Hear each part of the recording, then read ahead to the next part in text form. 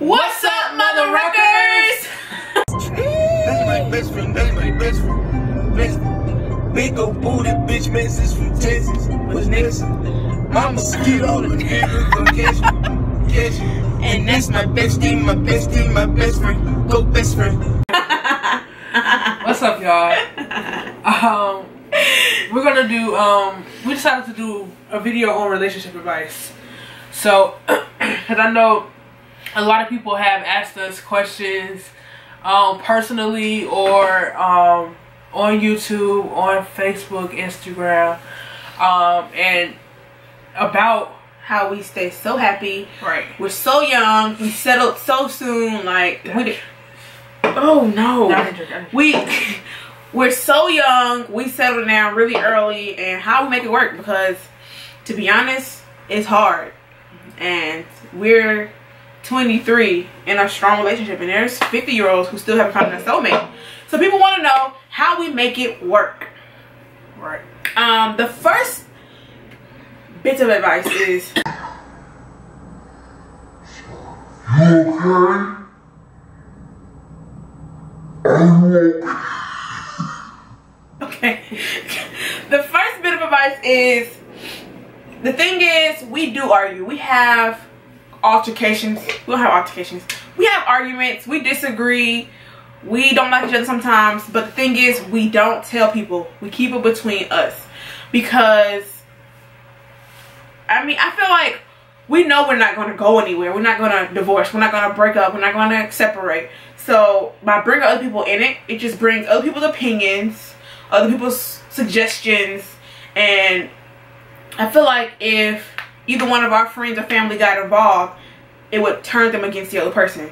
So, first bit of advice is keep your stuff between each other. Yeah. Unless it's like abuse or something, but then you shouldn't be with that person anyway. Alright. So, yeah. What do you think about that? Yeah, I mean, at the beginning of our relationship,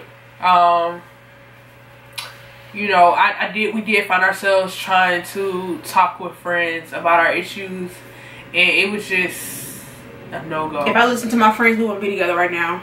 Yeah, so like we learned from our mistakes and improved from it. The second thing is trust and honesty. It's been a lot of instances like when I tell you, I tell her everything. She tells me everything, because there's no secrets at all. If something from the past decides to come up and somebody tries to, you know, like drama, like it's nothing but drama, but if somebody tries to say something like, well, she did this, she did that, like, no, hold on, wait, it didn't go like that, it went like this. And we've had instances where our exes try to call us out, whether it was on social media or in person, and like, since we know everything about each other, I was able to say, like, and I know that. Right. What's the issue? Or in the story didn't even go like this. It actually went like this. Right. You were able. So if you're honest, you'll never be able to get caught up in anything. No matter what the problem is, I personally would prefer you to be honest than to lie. Yeah. Because lies build up and accumulate, and you lie to cover up the other lie, and I can't trust you if you lie. Yeah. That's the worst thing you can do with me is lie. So, alright, honesty. Another one is, well, the next thing, which I personally had to learn, and you a little bit, compromise. You don't necessarily have to like what your spouse or significant other wants to do, but if it's something that they like, you know. Well, I mean, you know, yeah. When we first got together, I hated video games, but she needed somebody to play with, and I was like, I ain't doing that. But now we enjoy it together, because, I mean, I compromise, and now we actually enjoy it. She used to hate going to get my nails done with me, but I needed company. So, she does it. Right. Compromise. Don't be selfish. Think about your partner when you make decisions. And, you know, a lot less arguments will happen. Yeah, a whole lot less. The next one is let go. Don't stay mad forever. Like No, seriously. Like, I mean, I understand, you know, being mad for like a couple hours, but let it go. Make it a goal to not go to sleep mad at your partner. Like, I mean, and that's still. I have not even gotten to that stage yet. I can't stay mad at her. I don't know why. Like, she can do the worst thing ever. I don't even know. Like, I don't know. But I cannot stay mad at her. Like, I look at her and I just be like, oh, you get on my freaking nerves. Okay. Alright, we're done. Can you talk to me now? Like, can we go ahead and get over this? Can we talk about what's going on? Give me a hug, you know. I personally have changed a little bit. I could stay mad at somebody for like 6 years. But, I mean, you know. She's slowly, you know. I've lightened up. Like, now, depending on how mad I am at her, she can look at me and laugh, and then I can just be over it. Yeah. But definitely let stuff go. Especially if it's not severe, like, you forgot to take the trash out. What am I going to be mad at you for 4 days about it for? Right. Being mad is not going to solve anything besides make you miserable. You gotta learn to let stuff go. Letting stuff go is a big, big thing. Another thing. So many people have so many different rules in their relationship. It's ridiculous. Like, this is my wife. This is also my friend. So it's like, if we walking down the street and, you know, I mean, if we see a cute dude, a cute girl, we look, you like, hey man. As long as she don't OD, because sometimes. I mean, I'm not gonna, hold on, wait. I might be like, man, look. We'll look, but we won't touch. Right. And I'll be like, Ray, look, she cute. Yeah, she is. And all that, you can't talk to this person, and I don't want you talking to that person, and you can't go out, like, I don't, there's no rules. Like, I'm not her mom. I've been through a relationship where I made all these rules, and the person that I was with broke all the rules. Like, when you have rules, rules are going to be broken. I just feel like... When you have rules like that, they're going to be broken. Oh, yeah. Like, I know a girl who got mad because her boyfriend took a picture with his cousin on Facebook. She said, the only girl you should be taking pictures with is me. But it's his cousin. Like, people are so, like, I guess territorial. Is that what it is? Yeah, like, I don't... You're dating them. You don't own them. Like, I mean, it's a respect thing, too, so... It'll drive you crazy. Another thing is, remember to date no matter how long you've been together. Like, meaning... If you've been together 20 years, you should... we try to go on a date once a month. Now, that doesn't always necessarily happen. I mean, okay, wait. We try to go on a, like, dress up, go out, sit down... Dinner, you know, movie, dinner, hotel yeah. type thing every month. And I mean, every weekend we try to at least go out, grab a bite to eat, chill out. But you know, I mean, it's not people who can't afford it. You can date inside of your house. You can make a nice meal with candles and music in the house. You can have a picnic in the house. You can decide you want to have a movie night. Things like that. Just make sure you date. Don't lose that. Don't lose that fire that y'all had when y'all first got together. That first couple 6 months that y'all were in that honeymoon phase, what they call it. Don't lose that.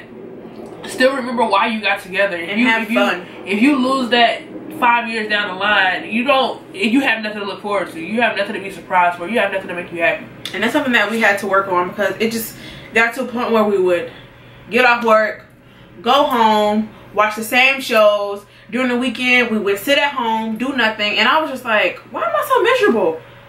And I think I had to realize I'm just bored. Yeah. So we had to sit down and figure out, like, okay, once a month, we have to have fun, do something that we both enjoy.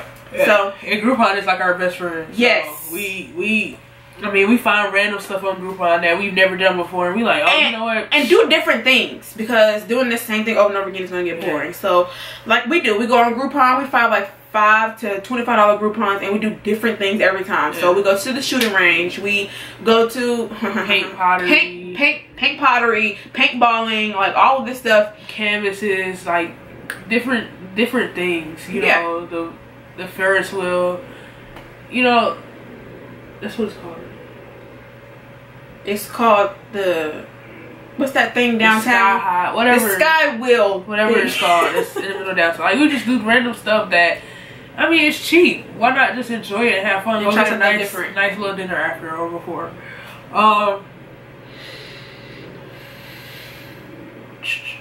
Be vocal. If something is bothering you, speak up about it. Don't make your partner guess what is wrong with you. Exactly. I've no, for real. Like, so many people struggle with that. Like, he should just know, or she should just know. No, you don't always know what your partner wants. You got to speak on it. Cause like, it's so many times that I have no idea what the freak she's thinking, and I'm just like, yo, what is wrong? Nothing. No, something's wrong. Like, you're not talking to me. You're snappy. You're upset. Something's going on. Just speak on it. If you speak on it, we can get the issue resolved, and we won't have to worry about this any further. Right. If you don't speak on it and you make me guess, I'm thinking everything I'm doing is perfectly fine and I'm not bothering you. And I'm pretty sure. Well, let me say this. You don't know what to change if you don't know what you're doing wrong. Right. So give your partner, your spouse, the chance to change their actions before you count them out. It may seem like you're nagging or complaining, which she had a problem with before, but she never now has to guess what's wrong with me. Right. I'm going to be vocal about it. Like, don't wait till it's all built up and you have a ball of anger and you just blow up on somebody. Right. Tell them what the problem is at that moment. That way they know, okay, she or he doesn't like this. Let me figure out how to fix it. Right. Don't have them guess. It's not fair. And I'm not saying, like, every time your partner does something, like, just, oh, that irks me. No, I mean, you could let it go once. Maybe twice. But after that third time, you're like, okay, well, this is a constant thing. Hey, when you do this, it kind of bothers me. You don't want to nitpick, though. Right, that's what I'm saying. You have to realize that your spouse has their own special little quirks and traits that may bother you, but it's them. And if you change it, they won't be them. Right. So things like she has a lot of interesting habits that drive me crazy. But if I changed it, she wouldn't be her. So and along with that, if you nitpick, your spouse will never do it. Your spouse will never want to do anything around you. Or your significant other will never want to do anything around you. It's like, well, I know this bothers her or him, so I'm not going to do it anymore. I'm going to make sure I don't do this. And it's like, well, what can you do around that person? Right. You can't be yourself at all around that person now. Because everything you do bothers them, so you might as well just break up. So that also goes back to compromising. You gotta know what you can live with and what you can't. So, don't let family come between you. We already spoke a little bit about that in the beginning. Because your family is always going to take you, typically it's always going to take your side over your partner's.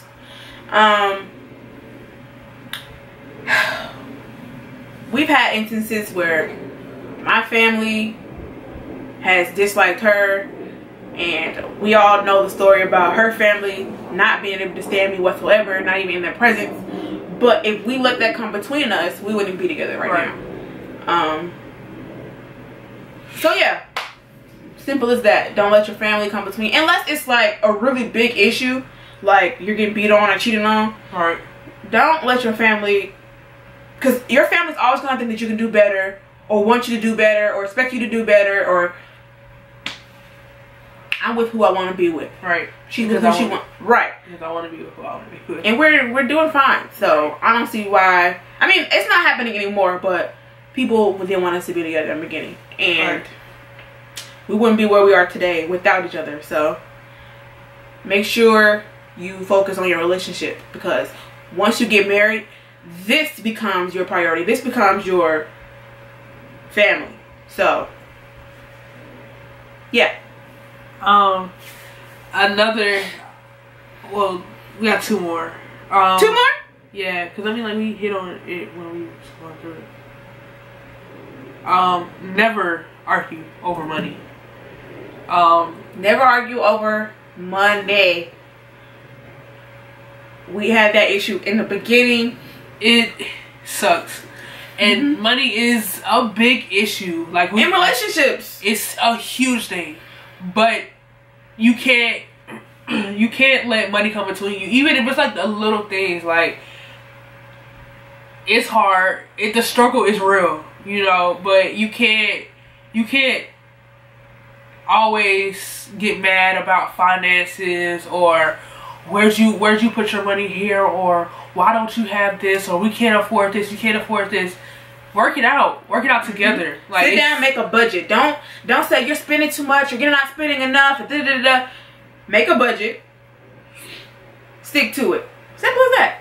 We used to argue about money a lot, a whole lot, because I was working a part-time job and she was busting her butt and she did not like it at all. She was making like triple what I was making and I was spending most of the money, which, I mean, what was I supposed to do? But the thing is, what she didn't realize is that I wasn't just spending it all on myself. She would give me the money and I would spend it on the house. Buy our cat food, our cat litter, our house supplies, like those types of things. She would give me the money to buy. So she wanted to know why I was spending so much money on cleaning supplies, and why are you buying the most expensive cat food. And we don't argue about it. Sit down and say, okay, we don't have to get the most expensive cat food. Let's get the mid-range cat food. So I'm saying, they can't answer that, but don't argue about money. Right. Discuss it, talk calmly, make a budget, give your suggestions, and I mean, listen to each other, because it's never worth arguing over. If you would put this phone down, it's not worth arguing over. Oh, be supportive of your spouse. As long as it's something that they're not hurting themselves or you about, be supportive of their decisions. I had the personality where if I have a conversation with somebody more than once or twice, I cut them off. She's very forgiving. We had a mutual friend that rubbed me the wrong way several times, and I had to cut that thing off. She wanted to still be friends with her, and it pissed me off. But I mean, that's not. I mean, what was I supposed to do? Nothing. Exactly. Like, I mean, she's a grown woman. I mean, at the end of the day, I'm the type of person that I let stuff go. I don't hold grudges. I feel like I try to find the good in every situation and in every person. So, I mean, because a situation didn't work out at that point in time, that doesn't mean that you can't revisit that situation later. And you grow from your mistakes. So, I mean, I'm just not that type of person. So, I mean, but what it is. Things like that, I mean, she's not getting hurt. She's not hurting herself. It's not hurting me. So, why do I have an issue with her being friends with this specific person? Right. I can only support her in that. And if it falls apart, be there for her. Right. No, this is the last one. The last one's a really good one. Talk often about your future so you know what you're working for and build it towards. That's a big one. If you have no future with that person, why are you with that person? If you can't sit down and say, hey, in 5 years or 10 years or 20 years, I want to be doing this. I want to, you know, have a house, 2 kids, have, you know, that $70,000 job. You know, I want to retire in 20 years. I want to, you know, have you and everything. Like you said, it's like you have goals, because if you don't have anything to work towards, you have nothing. Like, you have nothing. So it's like, and I've seen people stay together for like 13 years, and then one wants a kid and one decides that they don't. Right. Then what do? You have to sit down and make sure that you have common goals, because if you don't, then you're not going to get anywhere. Right. We have the same goals. We want to make money. We want to have a family. We want to, you know, be comfortable. We don't even have to be rich. We just want to be comfortable. We want to be wealthy. Doing well for ourselves. Exactly. So my thing is, if you get with somebody and they don't have the same goals as you can't change their goals. Right. You're probably in a dead-end relationship, and you need to find somebody who shares your goals. Because if you want to be rich and the person that you're with doesn't mind living in a shack, then they're gonna be living off of you. And you're gonna be unhappy. And you're gonna be mad. Right. So it's like you gotta find like-minded individuals to be with. Right. So yeah. That's about it. If you have any other questions, comments, something, any eligible bachelors out there, hit us up. We can hook y'all up. No, I'm just playing. This ain't no dating service.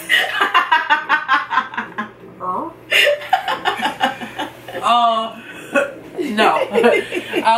But seriously, if you have any questions, concerns, comments, just drop them below or hit us up on our, you can email it at twomotherruckers@gmail.com.